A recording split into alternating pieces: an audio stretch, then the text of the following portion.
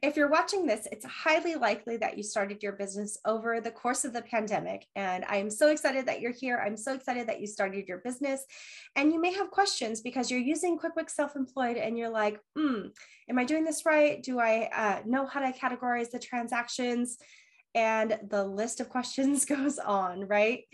Hi, my name is Adrina. I am the owner and accountant here at Accounting by Adrina. And in this video, I'm going to give you the updated version of QuickBooks Self-Employed for the year 2021. Now, I did a different video for QuickBooks Self-Employed 2020, and that is going to be listed down in the description box below. It is probably one of my most popular videos, and I'm so excited that you're here watching the updated version of that video. So I don't necessarily talk about the same things that I did in the QuickBooks 2020 tutorial. So make sure you go watch that first and then come back to this video because I'm going to give you a lot more information here, and I get really excited about a few things that QuickBooks has to offer, and so I'm here for it, and I know that you are too. I just want to give you a little bit of a warning. This is a content heavy video, so make sure you have a notepad and a pen or pencil ready because you're going to need to take some notes.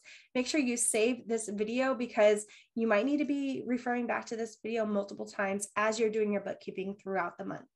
Now, if you do have any questions, go ahead and leave them down below. I'm also going to leave links to the video for how to pay your quarterly estimated tax payments. So I will this is kind of like a series, right? So start with the QuickBooks 2020 tutorial and then do this video and then do the how to pay your quarterly estimated taxes, and then you'll get all the information that you need. Let's just get to it. And if you have any questions, I'm here to help you along the way. As always, with all of our videos, we're going to start with a test drive version, and I am using an incognito browser for this, only because I've been using QuickBooks on my desktop already, and sometimes there's issues if you already have QuickBooks and you want to try a test drive version. So I want to give you that little tip in case you do want to try the test drive version, because maybe you want to give something a shot and you don't want to mess up anything that you have going with QuickBooks Self-Employed already. So anyway, all that to say, we are in the Self-Employed test drive version. And I know that I had already given you some ideas as far as customizing this homepage here in my previous video. So I'm not going to get into that, but I do want to draw your attention to these quick links here, which are actually really helpful. So as soon as you log in, you can come up here and download the mobile app if you haven't already. You can also fill out a tax profile, and this will be really handy when it comes to paying your quarterly estimated tax payments as well as your annual taxes. So we'll get into that in just a moment. And then the third quick link is to review the transactions that you have not previously categorized. So real quick, I just want to give you a little bit of an overview as far as the tax profile is concerned. You want to make sure that you do this before filing your quarterly estimated taxes or filing your annual tax return, because this is going to be really useful when it comes to calculating your taxes that are due. So a sidebar opens up after you click on the complete tax profile button, and it kind of walks you through the steps that you would need to do as far as starting any job anyway. So things that you should know: marital status, filing jointly, number of dependents, your annual withholding, federal withholding, your spouse's first name, last name, annual W-2 income. So and if you're going to take the standard deduction or if you're going to itemize deductions. There's also a tab up here that says projections, and it's for just this previous year. So you can always tell what year you're in by this little drop down here. And then it goes through each quarter basically as far as, so it categorizes it by quarterly estimated tax payments, not necessarily like what we would consider standard quarters. As you can see, this is only 2 months. So this is going to be really helpful when it comes to projecting for how much you would be paying out for your quarterly estimated tax payments. I really like this feature. It's very nice. You can also do the drop down and see previous years. So that's really helpful and handy to have. there is another button up here that's called the tax checklist. And I don't think I got into this last time, but it's basically, you can come up here and click on tax checklist, or you can come up here to the sidebar and click on taxes. And it's pretty much the same screen. So for annual taxes, it's only going to show the most recent one. So that would be, we're filming this in 2021, and that would be for 2020 tax year, since we haven't come up on tax season yet for 2021. Quarterly will be the current year. So maybe this test drive version hasn't been updated yet, but the screen that you should see would be the 2021 tax year. If you don't see it, make sure you click that drop down and select 2021. So it'll show you exactly what your quarterly estimated taxes were for each of these deadlines. And payments to date will have the list of when you like come up here to the transactions tab and you categorize everything, then it'll automatically recognize, oh, this was taxes for Q1 or for Q2 or Q3. So you'll have that list here.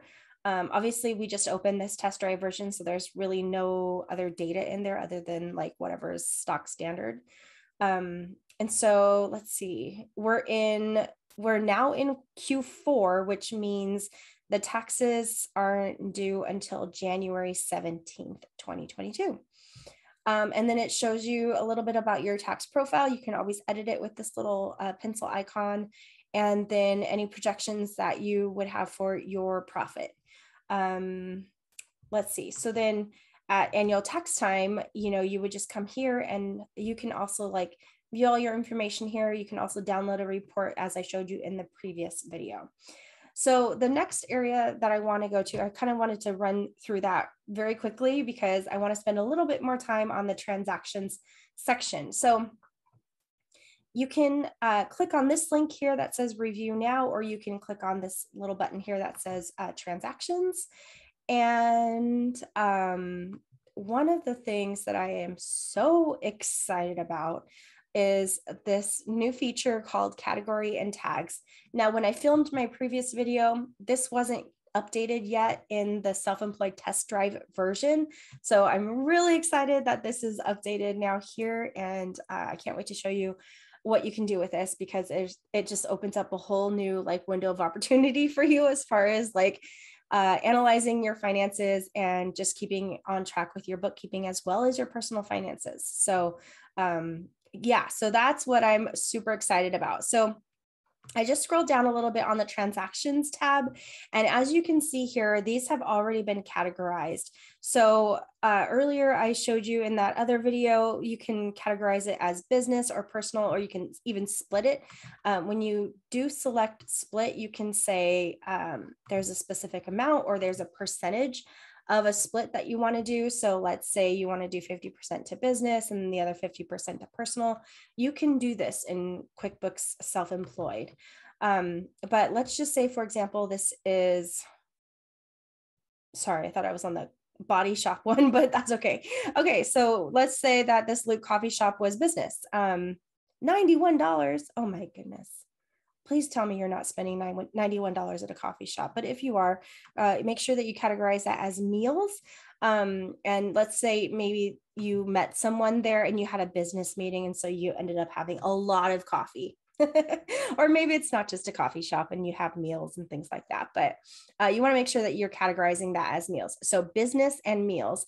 And effective through the pandemic, we're able to deduct 100% of meals for 2021 and 2022. That ends in, I believe it's January 1st, 2023. So double check with your tax professional on that, because things had changed over the past year and a half and it was really hard to keep up. I'm sure you're well aware of that.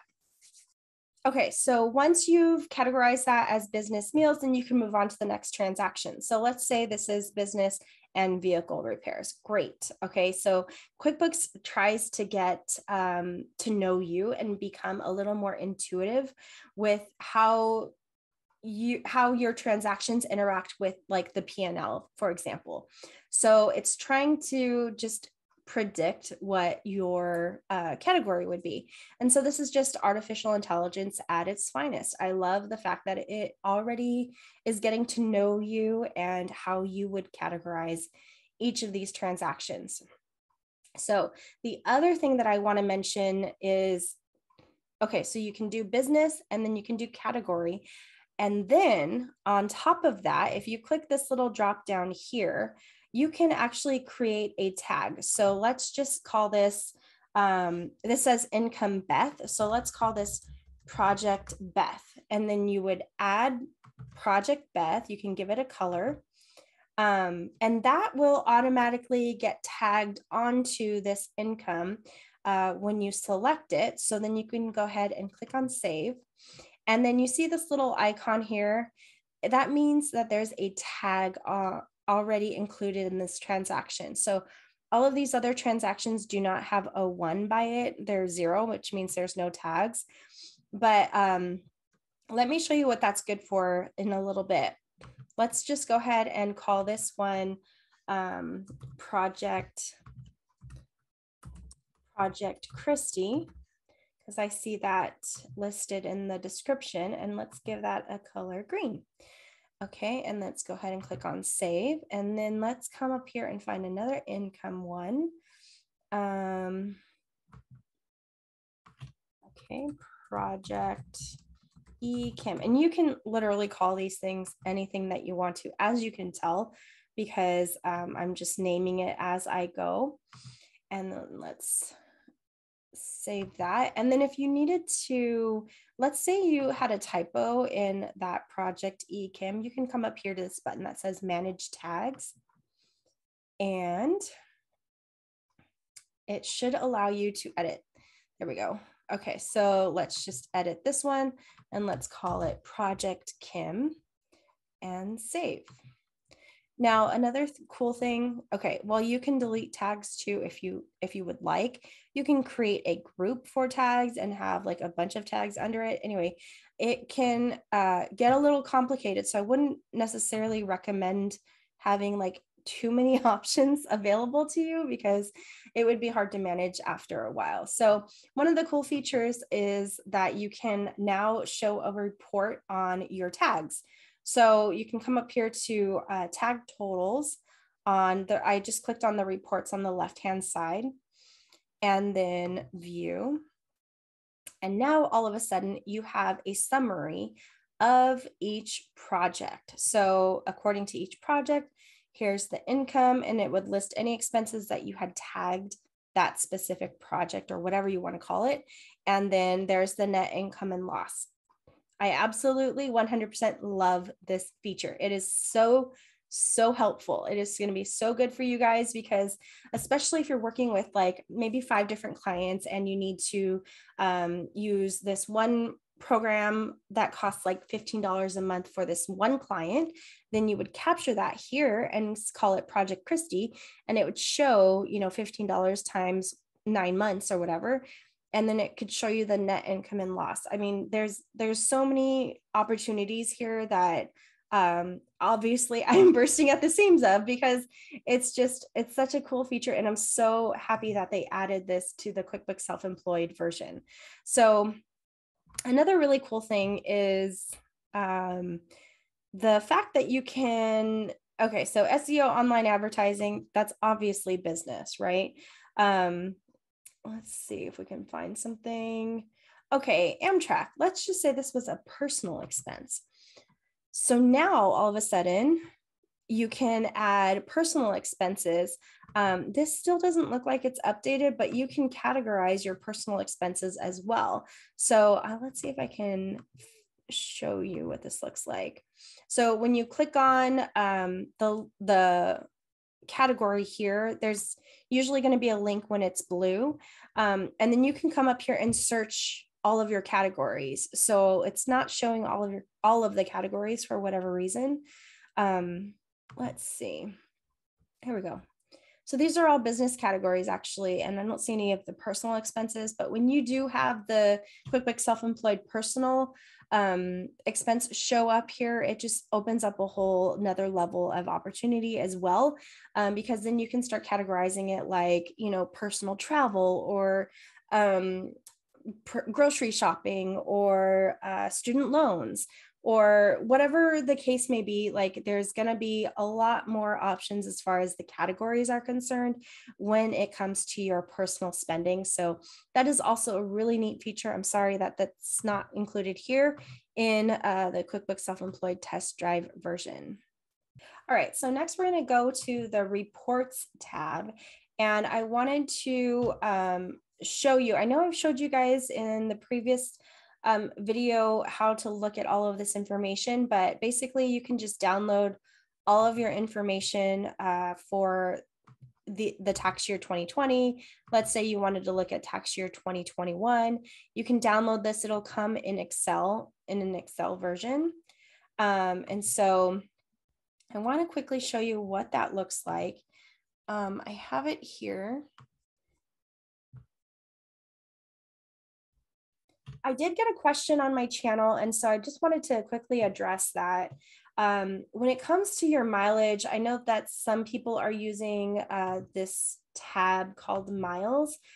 And I think what happens is, I don't have any personal experience with this, but what it looks like is these are coming through on the app, and you can add in a trip purpose.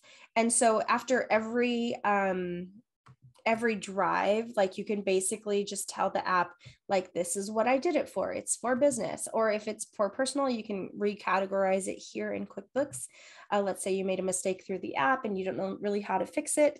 Then you would come here on desktop and online, and then you can edit it here. So it tells you the IRS standard mileage rate. And the question was in regards to, like, what do you do with this information? What am I supposed to do with this information? So let me just quickly address that one.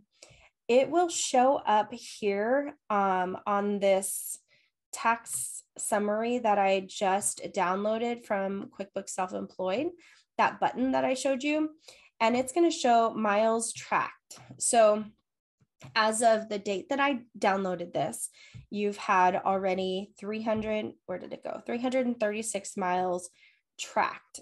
So, and I think what you're doing is opening up the app on your cell phone before you go on a business trip or a business drive. Maybe you're meeting up with a client. That would be something that I would do.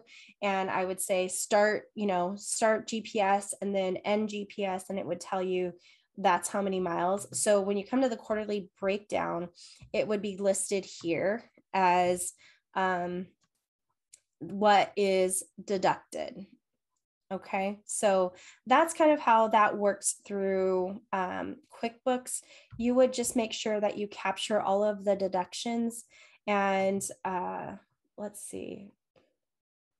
Yeah, so, health insurance premium, health savings accounts, miles tracked. So all of the deductions, basically, you would capture that on your annual tax return. So again, consult your tax professional about this if you have any more specific questions, as I don't have any personal experience using this mileage feature, but I do know it exists, and I think it could be helpful if you do a lot of driving, especially for photographers, because I know photographers are going all over the place. I have one as a client, and yeah, she's just driving all over the place.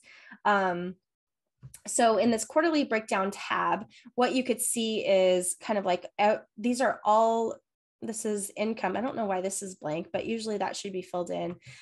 Income is all listed up here. And then here's your spending. And then here's what's actually going to be deducted in your tax return. So that's kind of how you read this report. That's why there's two sections here. And sometimes, like, it's not, especially for car and truck, you're not going to get the full deduction. You're going to get whatever deduction you say that you use it for your business.